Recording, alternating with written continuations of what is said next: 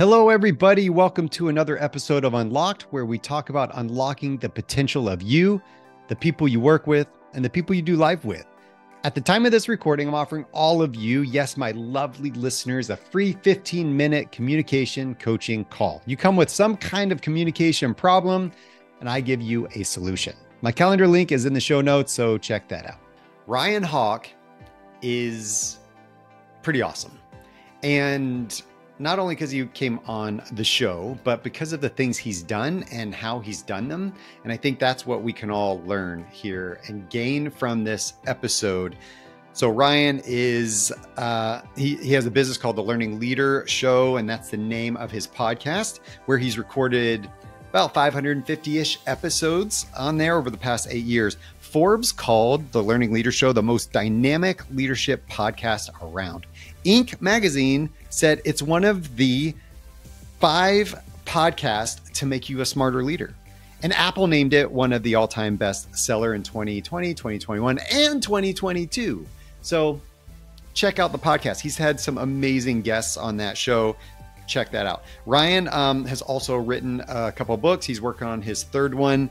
His first book, Welcome to Management, How to Grow from Top Performer to Excellent Leader, was named 100 Best Management Audiobooks of All Time. Forbes called it the best leadership book of 2020. And Ryan's second book, The Pursuit of Excellence, which we talk about in the interview just a bit, it sold out of its print version in 8 hours.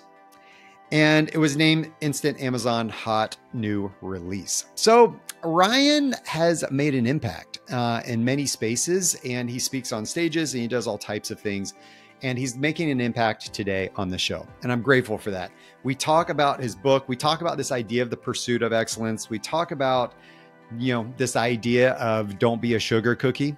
It's a little teaser for you. So check that out, and how a marathon runner actually, doing a single solitary sport, actually a solo sport, includes the recognition of his team, says it's actually a team sport. It is me running, but it is all of us combined. And we're going to talk about that as well. So stay tuned. Here we come, Ryan.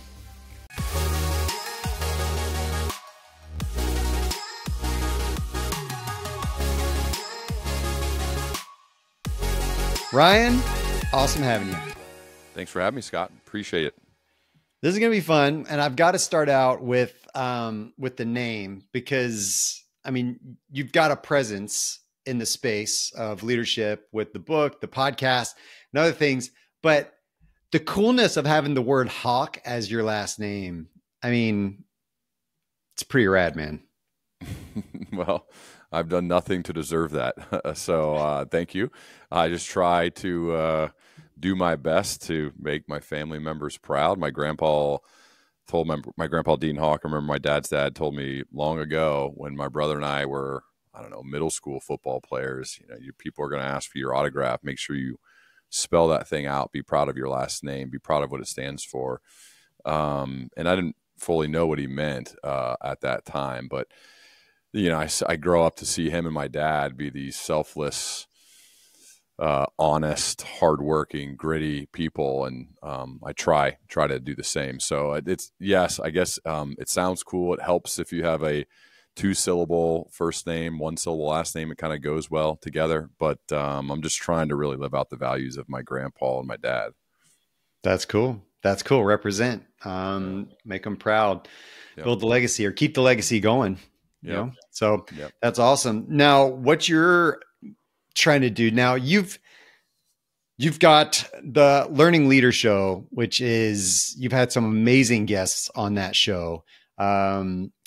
Give this a snippet, right, of what you have gained from doing this show. You filmed over, 500 episodes. It's on YouTube. It's on anywhere you listen to podcasts.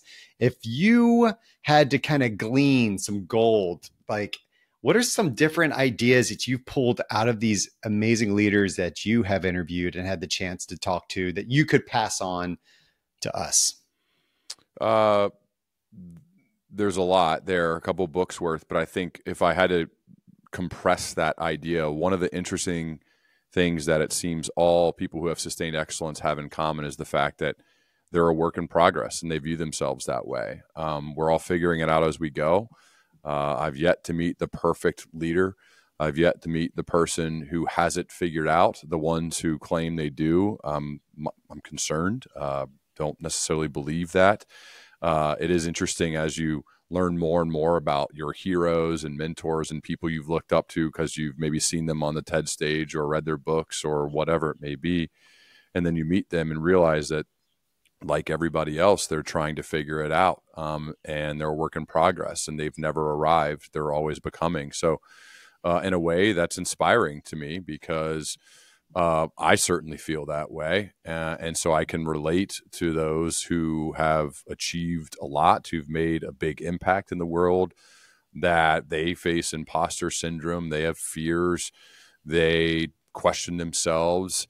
They're trying to figure it out. And so I think that's something we can all relate to in a way that's inspiring.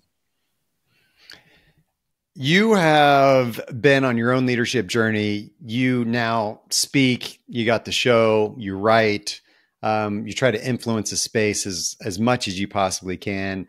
And why, like, how did you even land here? Like, why this space for you? And what was the mission, the goal, the passion that drove you into this space in the first place?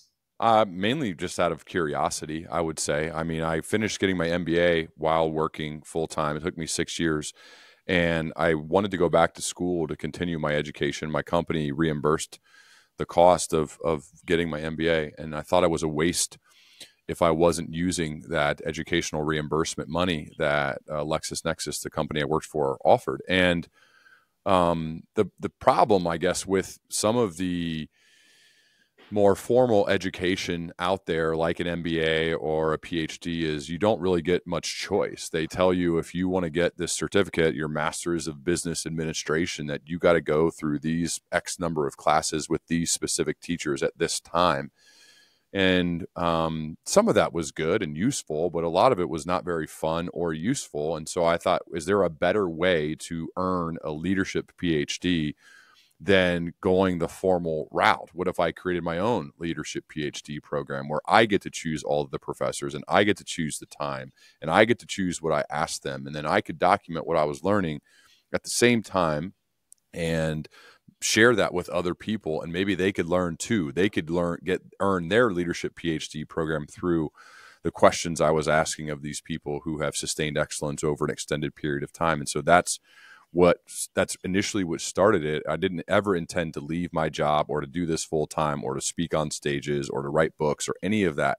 I stumbled into all of that out of a demand from what the market has said it wants. And so I left my career in sales and sales leadership from LexisNexis and Elsevier Clinical Solutions, where I worked at the end of 2017, because the demand was high enough and big enough that it said, hey, there's a lot here. We want more beyond just the podcast, beyond just the Learning Leader Show. So that's there was no plan, there was no goals, there was none of that set. It was really just about following my curiosity and obsessions with great rigor, and out of that, some really cool opportunities have risen. So I'm just trying to make the most of those now. Okay, so you're curious. You're like, I wonder if I can go out and build my own. I'm going to go out and start just talking to people. I'm going to start gathering insights from real leaders that are out there doing real stuff and see what I can glean from them. Who are some of the people that you've gone, hey, you've like tapped on their shoulder, right? And you're like, hey, by the way, I'm Ryan Hawk, 2-syllable first name, last, 1-syllable last name. I would love some information, some like guidance, some gold, like from you, leader person that I admire. Like, who are some of those people that you tapped on initially, and what was the benefit of that relationship? Like people I've had on my show? Yeah, just the people you've tapped into, the people that you were, that you used to gain this knowledge that you weren't necessarily getting with the MBA, but then you were like, I'm gonna kind of go out and blaze my own trail for this thing. Yeah, I mean, Kat Cole, Simon Sinek, General Stanley McChrystal, John Chambers, JJ Redick, Liz Weissman. So, I mean, 550 plus of these people. So like, I would say there's just, the list goes on and on. It's really my guest selection is about people that I'm already deeply curious about, and I am already done 10 to 15 hours worth of research leading up to those conversations. So my podcast is all about me being overly prepared so that when we have a conversation, we can just let it fly. And so there isn't a lot of thinking because all of that's done ahead of time. And so to me, I'm just really seeking to talk to people that have done extraordinary things, but more importantly, they've done it in a way in which I deeply admire. And so I want to learn what they've done, how they've done it, who they've done it with, why they do it, how they continue to go, how they sustain excellence. Like, I want to learn directly from the sources that it's happening. And to me, there's no cooler way than to have an hour to an hour and a half long conversation with my heroes and ask them these questions. And then in some cases have them on 3, 4, 5, 6, 7, Ryan Holiday 8 times. Like, do that. I think that's been one of the coolest parts, is not only do you get to learn from them and share those key learnings with the world, but then also develop genuine, real relationships where I see them in person. We go out to dinners, we hang out at events, we do work together in some cases. So that's been an added bonus that I would have never guessed, to build genuine, real relationships with heroes of mine. So for all the people out there that aren't going to go out and launch a show and then try to get all these guests on so that they can learn from them, mentorship, this idea of idea and sharing knowledge exchange, and what we're doing here and building those relationships, what would you tell people or encourage people to do who are kind of frozen? They're like, oh, I can't approach Simon Sinek, or I can't approach, and we don't all have access to certain individuals, but we want that thing, right? We want that knowledge, that relationship. What was it in you that you're like, that's it, I'm just going, I'm going to make it happen, that you would tell other people who are a bit hesitant about doing something like that? What's the advice you would give them? Why would anybody be hesitant? Probably, I'm curious. Probably that's a genuine question. Yeah. Oh, I probably be based on fear. Probably be based on fear of what? Fear of rejection. Fear of them saying no. Probably, I would maybe guess that they just don't know how. Maybe there's just that idea. We could just throw that out there too, right? So I think that the latter is useful. If people are feared to be rejected or ignored, just to kind of, let's play it out. You send a cold email to Simon Sinek, and that's the name you mentioned, and he either rejects you or ignores you. You're in the exact same spot you were before. Exact same spot. So what difference does it make? So in that case, I think fear of rejection or being ignored makes no sense to me. So I would say in that case, you have to get over that. The second part, the how, there was a lot to get to there. So if we're going to write a cold email, and let's say that there isn't a warm introduction to be made, there are some parts of cold email writing, because I get so many of them, I understand what works and what doesn't. And I also understand what works because I still send cold emails to get guests. Now, it's a lot different because there's a lot of relationships with people and friends of friends, and certainly all of the PR people involved in the podcasting world are very helpful with book publishers and other things going on. So they are quite helpful in making these warm introductions. But if you're writing a cold email, I'd just say a few things to think about is the word I would use more than anything else in your cold email. Some people would say short and concise. Maybe that's true. But the word I would use is specificity. The worst cold emails are cut and paste. They're generic. They're plain. And it shows the person has done no research on the person they're sending an email to. Those get deleted immediately. So if it's generic and it's not specific, I delete it 100% of the time. Now, if it's specific to something I've done or something they admire or something they have a specific question about, the odds of getting it replied to are very high. So whether that's Kat Cole or Simon Sinek or James Clear or whoever, specificity really matters, that it shows you've done your work. So instead of saying, I admire the fact that you wrote Atomic Habits and it sold 10 million copies and it's awesome and it changed my life, like that's all generic. There's nothing specific there. Versus you have something specific that you learned from James Clear's writing and you tell him that, and then you say, in addition to that, I have this question, and you actually write the question. And then the question after that is, will you come on my podcast or whatever? James is a tough example because he's getting more and more picky with that stuff. But the word is specificity. So that's all I'd say is don't send generic copy and paste cold emails. Tell them specifically why you admire them and specifically why you want to talk to them. And I think that will increase your odds a lot versus what most people do, which is they're very general and very vague. And that doesn't seem to work that well in my experience. So I'll bend this a little bit. So we're specifically talking about reaching out to somebody to be on a show or whatever, but we could totally cater this to anybody that is looking for outside mentorship from somebody they really admire. Absolutely. And gaining that inside edge and trying to build that influence in some way, shape, or form that you can understand that, hey, I am genuinely interested. I've done my research and I'm reaching out to you for a chat.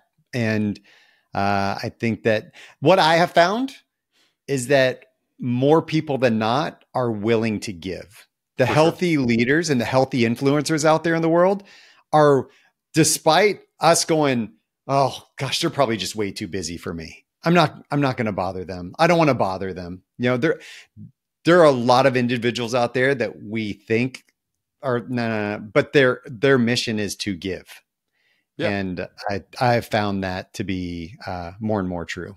Yeah. And if you ask and it doesn't work, I mean, again, you're in the exact same spot as you were before. So I think we have to get over ourselves when it comes to being fearful to ask. We you got to ask. I mean, there's that great Steve Jobs video about how he cold called Hewlett Packard when he was 12 years old, right? He asked for some spare frequency parts.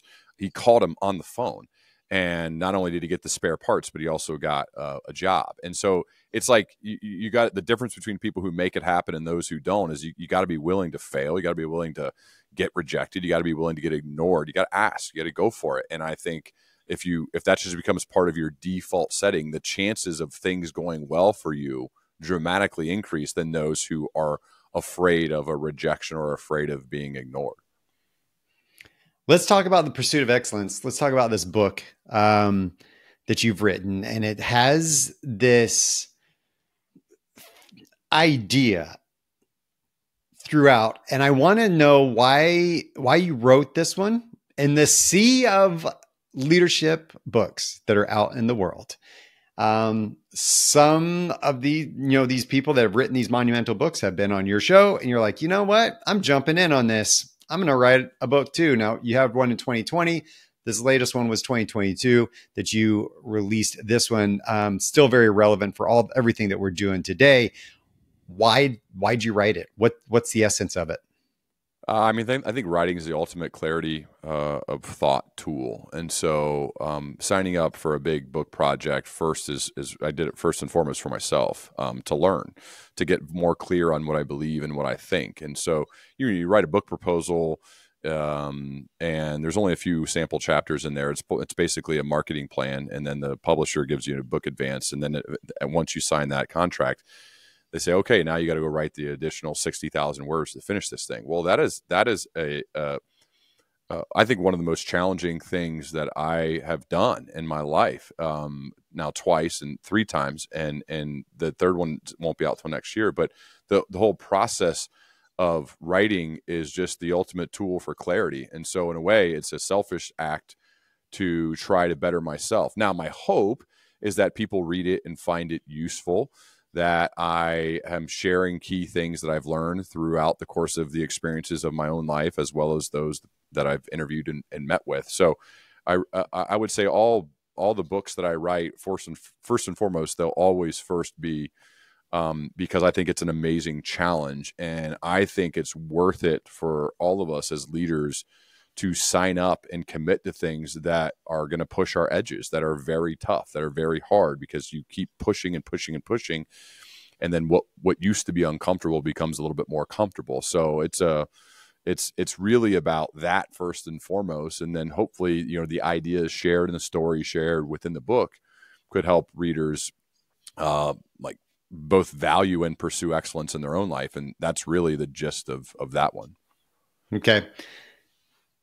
What are the commonalities of leaders that are able to sustain the idea of high-level leadership and that pursuit of excellence idea? What do you think is a common leadership trait or character trait or personality? Like, what is that thing?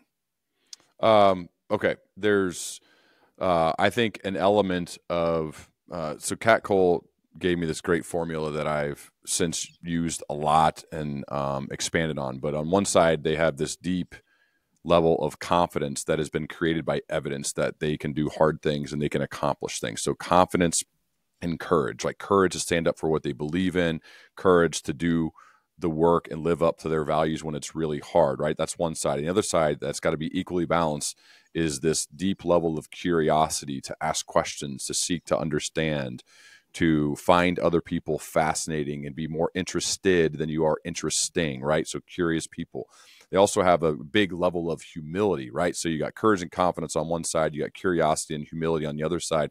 And these humble people realize that while they do have a lot of courage, they're very confident, but they're also super curious, and they realize that most of us are better in a team setting. Most of us realize that we don't have it all figured out. Most of us need other people. We need help. I know I certainly do.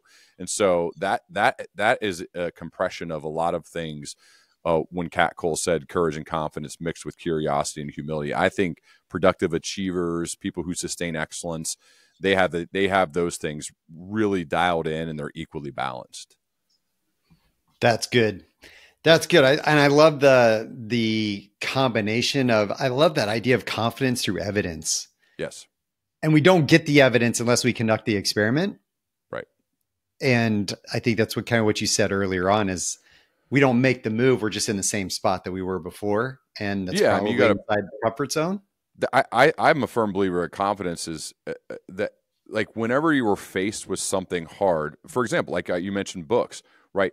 Those are opportunities to create evidence for myself. So I think always seeking out opportunities to create evidence for yourself is how you build confidence. It's how you feel much better about whatever the thing is you want to do. I mean, my background's in sports, and so I played as a freshman on our varsity team, and I learned so much more by being put out on the field under the bright lights with guys 4 years older than me than anything else I could have done. And when I did well and executed the offense the way it was supposed to be executed and helped our team win, I mean, I was flying high, I was sky high because I had created evidence for myself. And then it built and it built and it built, created momentum. And I think that's what we want to do. And whatever it is that we're trying to do, if you want to stand up on stages and speak, or you want to do a podcast, write books, like the best way to get good at it is to get reps, is to do it. So I think of this, all hard things are opportunities to create evidence for yourself. And so that's why we should regularly be looking and seeking out opportunities to do hard things. By doing that, we'll feel better and better each time. Even if the hard thing you're doing isn't related to the other hard thing, they're both hard. And so that gives you a chance to say, like, to transfer that confidence from one area to another. And that's just like a way of life. So I try to do that. I fail at times, but I think that's useful. At least it has been in my career. Yes. How about, let's flip it a little bit though. And let's say, sure, we need to push ourselves to do things that are going to help create evidence for us, confirm that, because then we gain that momentum. We start going, okay, this is safer because our brains are going to protect us from doing anything too crazy, right? And for the idea of survival, we're going to take that step forward. How do we help other people? Like, we get it. We're like, hey, I get it. I know I need to push myself, and I do. And I, so I can do those things. But I have this person on my team that just won't. How do I help them create situations, opportunities where they can build confidence, where they can take that step so that they can get evidence of the thing that they're doing, that they are going to be more, confident in that competence that they have or incompetence that they are trying to grow?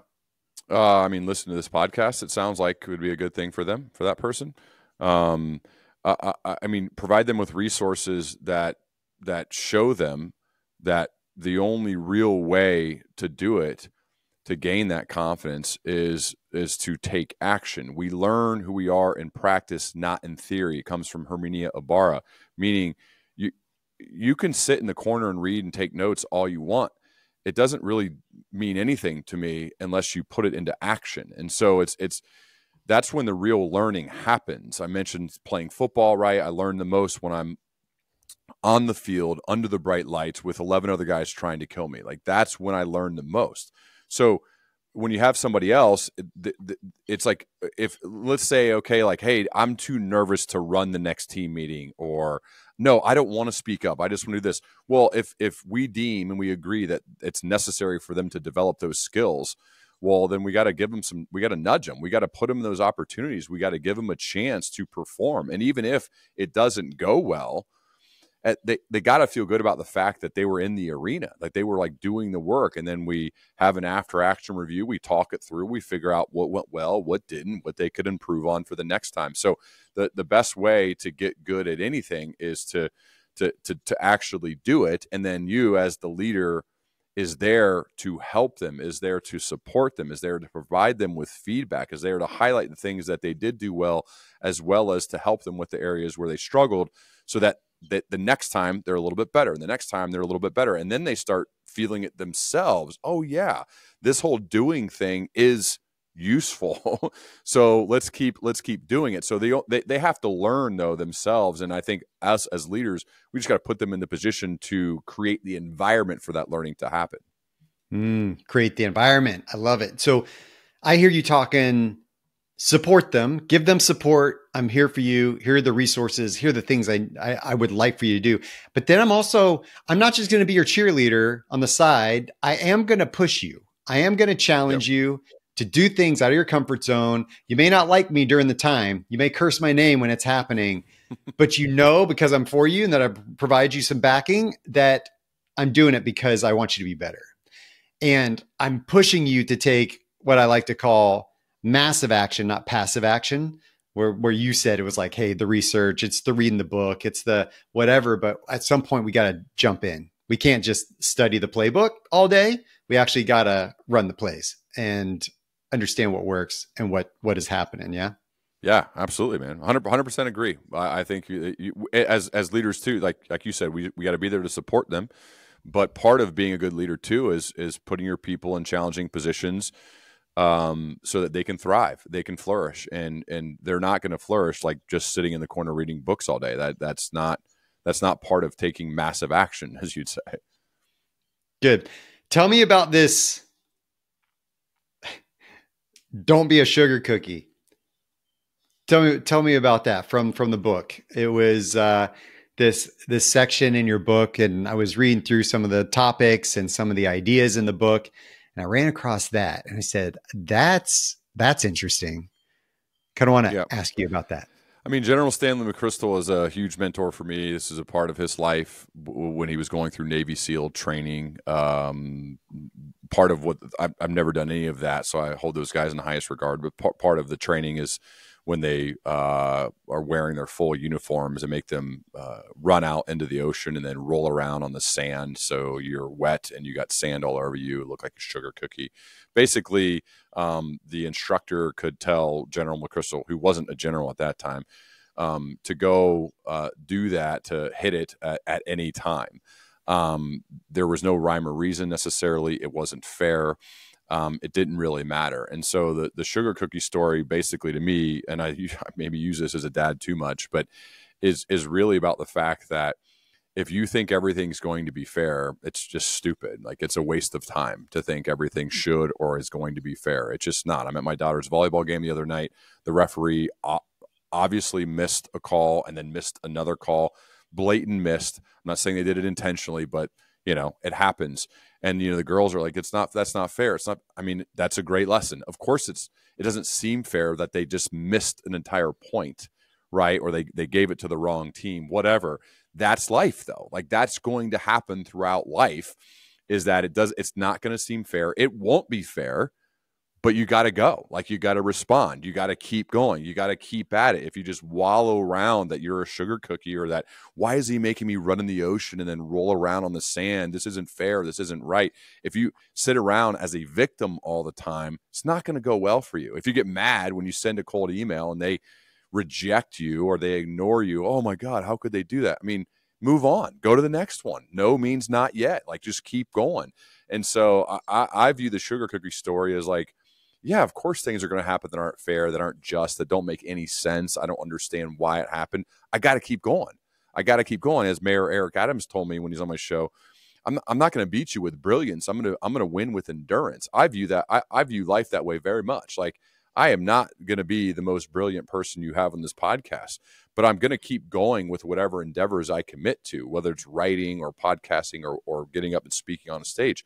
I'm not going to win with being the most brilliant or most intelligent person, but I'm willing to endure. I'm willing to keep going. And I think regardless of what things happen that are not fair or don't seem just, we got to just keep going. We got to keep going. We can't let that stop us and whine and complain and talk to all of our friends and negatively gossip. Like, what does that do for you? It doesn't do anything of value, in my opinion. So the sugar cookie story is just about, regardless of what you think is fair or not, you just got to keep going. Speaking of endurance, you also reference a marathon runner who talks about marathon running. So I do solo sports as well as team sports, but solo sports, and treating that like a team effort. So can you tell me about that mentality of a marathon runner who is thinking about marathon running as a team effort, as a team sport, as something that is bigger than just him? Yeah, Kipchoge is one of the greatest marathon runners of all time. He did run an experiment where he finished the marathon. It wasn't sanctioned, though, in under 2 hours. But he's all about his team. I mean, the training is a part of a team. When he runs the race, there's a team element to it. Where I think it's, even in an individual sport like running, it shows that most of us are better when we're with other people, when we're a part of a group. Even if you're introverted and you get energy from being by yourself and being quiet, whatever it may be, I found that most of us, and I come from team sports background, so I know this to be true. Even as the quarterback, you get all of the they put all your stuff on the highlight reel, or they put all your stuff when you throw interceptions, like the highlight reel for other teams. You get a lot of the credit and a lot of the blame, but for the most part, none of the stuff you accomplish as a quarterback is possible if your offensive line doesn't block, if your running backs don't pick up blitzers, if your receivers don't catch and run with the ball. So regardless of all of that, like, we need other people. And so even Eliud Kipchoge, the greatest marathoner of all time, has stated his training is all about the team. When he runs, it's all about the group of people that he's with. Like, they push each other. They're there for one another. They support each other, right? They have the camaraderie in between all of the running that is, I think, very important amongst teams, to build trust, to have laughter, to share meals, to endure together, to do hard things together, to learn together. All of that, I think, gives us a chance to perform at a higher level than if we just did it by ourselves. That sounds like confidence. That sounds like courage. That sounds like curiosity and humility. When somebody can take that, be who they are, but also take the idea of, like, this is everybody else too. Like, there's no way I would be here without all these people. And I think that a lot of us experience the leaders that do think it's all about them versus the leaders that know it's not just about them, that it is about everybody else that's surrounding them, that has contributed to them getting to where they are. Yeah, I mean, when you see the list of, like, self-made millionaire, self-made billionaire, it just doesn't. I get why those are the headlines, because it looks good and it gets clicks, but like I've just never met a person that's self-made. Everybody's community made. We're all made by the people around us, regardless of your upbringing. Like, we're none of us are self-made. It's just not true. I mean, we're made based on our communities. Of course, we have agency and we work hard and we make good choices and we do what we got to do. That you're still not self-made. Like, you're made by people within your community, those people that you surround yourself with. So that's why it's so important to be intentional about who you're choosing to surround yourself with, because that's what you're going to become. And to me, if somebody claims like I'm self-made, I made all this happen, like no doubt they may have worked hard and gotten a little lucky and things went well, but they're still community made. And I think that's a good way for us to view it is it's not really about like all about me. It's about the people that I'm trying to impact and influence, as well as the people I'm surrounding myself with, that hopefully we can all lift each other up. And the stories you're bringing up, like Kipchoge and others, that's what they do. And you have been a good example of trying to surround yourself with people that could also help you. Yes, you have built your show. Yes, you've written your book. Yes, you speak on stages. Yes, you've influenced the people that you've influenced, but you haven't done it alone. You've went out and searched for and got people to pour back into you, and to take that and then pour back into everybody else. And creating that platform as a model, I think, is really, really smart. I think that we can all learn from that. So I appreciate you setting that example for us all. And what I'll say though is that my audience, they need to pay attention to what you're saying here.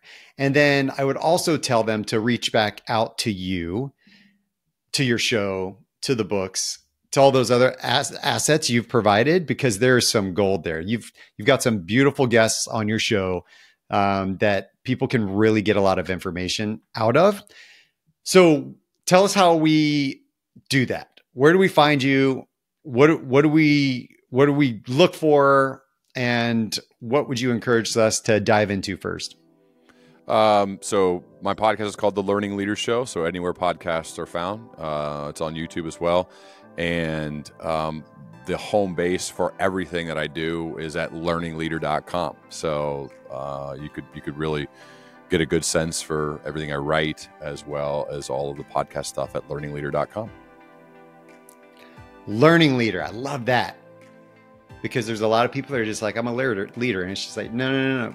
We're always learning. If you're not learning, then you're not moving. And I think it goes back to the humility piece. And I love that. I love the idea of what you're doing. So thanks, Ryan, for being on the show. And good luck out there, man. Thank you, Scott. Appreciate you having me, man. We are all just a work in progress. All of us. And that initial insight that Ryan shared about the leaders that he has kind of gravitated towards and asked for advice and asked for mentorship and asked for, learnings, have all kind of exemplified this idea that we're all just a work in progress. We're all learning to be leaders in our lives and our families, at work, in our communities, wherever we are, we're just learning to do that thing. I love this idea. If all of you, and this is something actionable you can all take right now, is there somebody out there that you feel is out of reach? Somebody that you feel you would love to tap into, love to get mentored by, love some advice from, and you're hesitant for whatever reason? Do a little research and write that email and reach out and see if there's I've been surprised by the people on my show that have actually said yes. And I'm like, oh, wow, really? Okay, that's cool. And so I have tried it myself and it has worked. So I am a witness to what Ryan was talking about there. Confidence, courage, and on the other side, curiosity, humility, and balancing those things out and helping us build more confidence and courage through action. And I think that's one theme that I got from this whole interview is the action. We've got to take action. We've got to seek opportunities to create more confidence, or else we just kind of stay in this realm of maybe insecurity or whatever we're feeling at the time. We need to learn through action. I'm grateful for that advice. Take action. I'm very into this. Inspiration's great. We all want transformation, but we're not going to get transformation from just inspiration. We've got to have some application. We've got to apply the things that we learn. We got to take action in order to experience the transformation we all seek. If you want to find out more information about me or check out the show notes where there's going to be more information and links to the things referenced in this episode, visit SkotWaldron.com. And lastly, I'm asking for a little bit of love, just a little bit. So please take a moment, follow, rate the show. The algorithms like that. It helps me get the word out. I really appreciate it. Thank you. And until next time, stay unlocked.